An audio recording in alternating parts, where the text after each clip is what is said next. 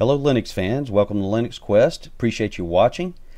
So today I've got my first look at Antergos or Antergos. I'm not sure of the pronunciation, so help me out there if you know the correct way to pronounce the name of this distribution.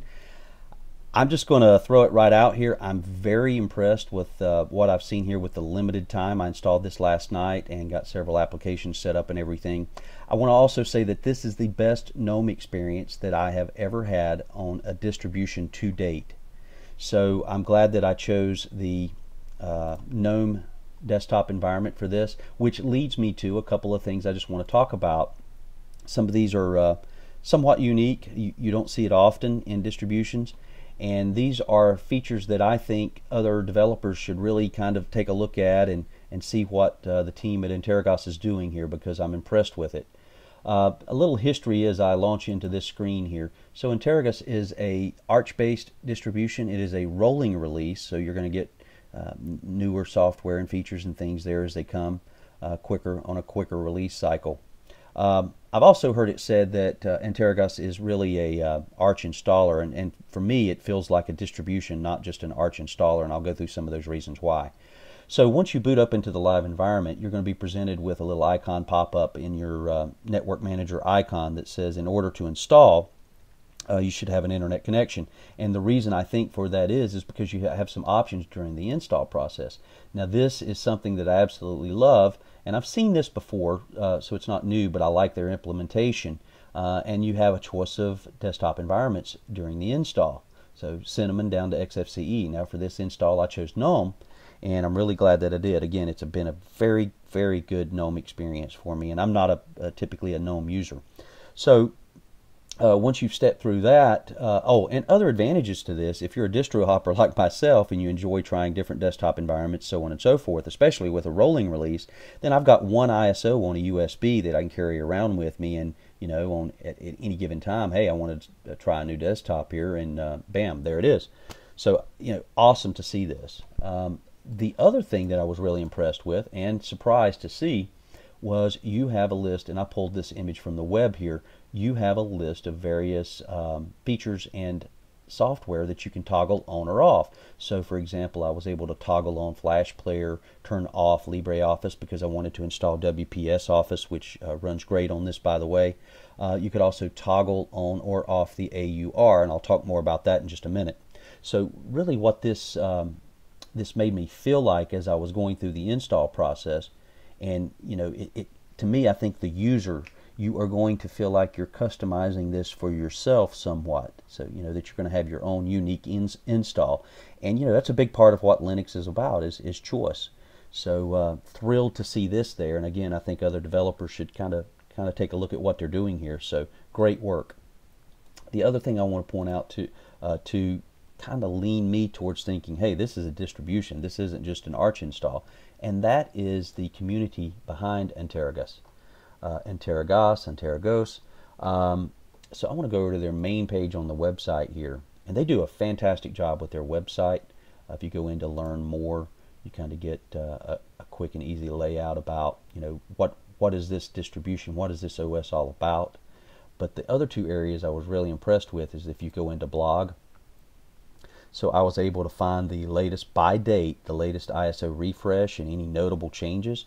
And if you just look at how easy and quickly I was able to find this information just with one click. So they've really paid attention to detail here, which lends me to think if they're paying attention to detail on their website, maybe they are in their distribution as well. Then if you go into community under forums, I was really, really impressed with how systematically they have laid out the various forum topics here. So you have installation, newbie corner, application, so on and so forth. So it makes sense. Let's think about this. So first you've done the install, right? You're going to do that first, and so that's the first thing you see here is you're reading left to right. And then you've got it installed and you're messing around with it, and you've got a few questions because you're a newbie to this OS, so that's what you see next. And then application, desktop environments on down to kernel and hardware. And typically those may be some of the things you get into towards the end of exploring this OS. So again, I think attention to detail here, and you look at the activity, it's very active. I think they've got a following here that's going to continue to grow. and you know, they're doing some things right here. So great work, team responsible for the website. All right, so I want to say this again. This is the best GNOME experience I have had to date with any Linux distribution. Now this is version 3.20.2, and I base that on a couple of things. First of all, again, I'm not a big GNOME user, but this implementation with the Numix icon theme, and I think the Antergos team worked close with Numix here to give you this really attractive square Numix icon theme here. To me, it presents better than the default icon theme. But we all know looks aren't everything. You know, that's surface level stuff. The other thing I've experienced is this seems like the fastest GNOME experience I have had yet to date, and that could be because of the 0.2 release that you know, maybe wasn't in place. Maybe it was a 3.20.1 release that I tried in the past. Now, and this is hardware that I test most of my different distributions on, so you know, you're talking 4 gigs of RAM, that kind of thing. And I want to also do another comparison here, and this may ruffle some feathers. I doubt it. I mean, it's not anything other than my experience. So I was really blown away with the first time I tried Manjaro. You know, I was blown away with the XFCE desktop implementation and how everything was, you know, real cohesive look and everything. They've done an outstanding job with that OS. So what I'm about to say to you is really surprising me. In the limited time that I have spent with Antergos, I am more impressed with it first experience than I was Manjaro. And I'm surprised hearing myself say that. Now, there's also some other things I've discovered just in setting up software and things like that that lend me to say that. And again, not trying to start a distro war or anything crazy like that, just pointing out my observations. So I went in and I set up the AUR through the add and remove software. This is PMAC, I think. Let's see here. Yep, PMAC 4.1.5. Now, I thought initially during the setup process that I was turning on AUR, but actually I had to go into preferences and you know, log in and turn that on. Now, for those of you not familiar with AUR, what that is, maybe this is your first time looking at an Arch-based distribution. AUR stands for Arch User Repository, and what that is that gives you access to software you may otherwise not find in the standard or default add and remove software list or group or file or whatever you want to call it, repository. And going back and thinking about my experience through the AUR with Manjaro, there had been times, not many, but times where I knew that there was a package or a piece of software that was in the AUR. I knew it was in there, but I would go in to search for it and I would not find it through Manjaro. And I've had a few instances where I would go in to install that package through the build process and I would have some kind of weird error. And granted, it's easy to hit yes or hit no, and then you think you're saying yes to an install when actually you're saying yes to a package edit. So I'm excluding that. I'm just talking about it gets through the process and then in the end, you know, it errors out. And I'm talking about some of the same software that I have installed here in Antergos, which has installed flawlessly. The other thing I've noticed is the speed with which things pop up. So CHROME. So quickly that pulled up. I was able to find that and install that. And the other one that surprised me was in the past I've tried to install InSync, which is a Google Drive client. And it may just be that InSync was not in the AUR 3 or 4 weeks ago when I was you know, messing around with Manjaro. But at any rate, it was here this time and the install was flawless. So I bring that up, and I just with the install process and the option to choose which desktop during the install process, the speed at which I'm running GNOME on this, and again, this is the same hardware that I ran Manjaro on, so it's not like I'm, you know, on a system tripling the RAM or anything crazy like that. I'm really impressed. So I want to step through a few other things before I make kind of my final statement on this, which kind of surprises me. You know, they had things turned on automatically like dash to dock settings, so that allowed me to go in and quickly without a lot of setup time or anything like that. Go in and set, you know, the dock to the bottom where I like it, and behavior and things like that. The other thing that was nice was that they had, let's go this route. They had Tweak Tool pre-installed, and so that again saved a lot of time. And there's your Numix theme there that you see square. You've got light, standard default Numix, square light, square dark, I guess you would say. Under desktop, you know, you can toggle on or off, and I'm not going to step through all of these Tweak Tool settings, but you could turn the live environment for the desktop on or off there. But my point being here was that some of the extensions, which are very handy for me, because I like to take GNOME and make it a little closer to the Mate experience you have through Ubuntu Mate. And so for that, I put an application launcher here and then a places launcher here. And those were already available within the extensions by default. So that was great to see. And again, it saved time.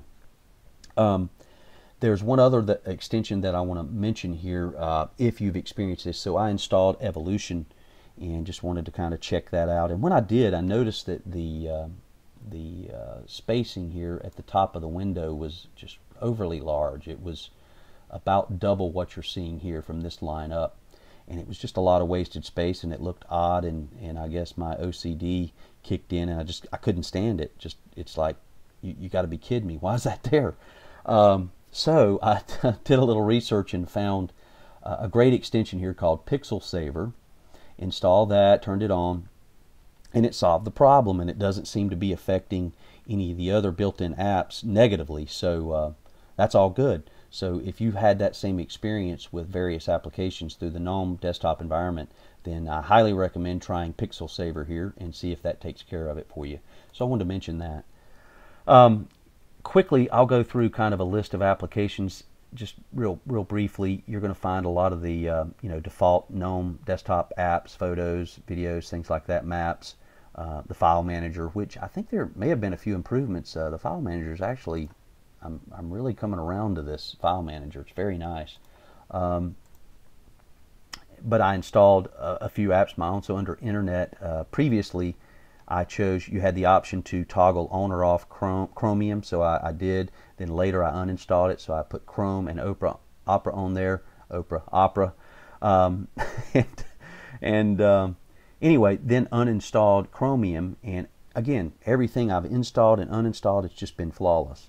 Under Office, there was nothing, because other than Evolution, well, no, I installed Evolution other than Contacts and Calendar. And I like that because, again, I was able to go in and put WPS on there and have one Office suite as opposed to two, and didn't have to waste time uninstalling something. Sound and video, again, most of your defaults. Pulse audio control was there. Brasserio, Cheese. And then under Sundry, you see Adobe Flash Player because, again, that was one of the options I had during the install process. So I'm going to sum this one up. This will be kind of quick. I've spent limited time with this, so I cannot speak to the stability of the OS. I can speak to the speed. I can speak to the fact that I'm, again, really impressed with the GNOME desktop environment here on this distribution. And I would say that if you are an Arch fan or you're looking for a new Arch distribution, give Antergos a look for sure. Put this high on your list because, as I said, I'm surprised to hear myself say this because I was so impressed with Manjaro. But if I decided that, hey, I want to run an Arch-based distro, you know, for my daily driver or for a set period of time, and I had my choice today, based on limited time here with Antergos, I would choose Antergos over Manjaro right now. And I may even go with the GNOME desktop just because my experience with it has been, for whatever reason, so good here with Antergos. And maybe it's that they had kind of everything set up and I was able to just quickly get it the way I like it with GNOME, which is closer to that Mate I cannot talk, to the Mate functions here with application lists, so on and so forth. So hope this helps, and certainly excited to kind of share this video. I was surprised and excited with what I found here, and so I'm glad I took a look at it, and hopefully this helps you as well. All right, that's it for now, and thanks again for watching.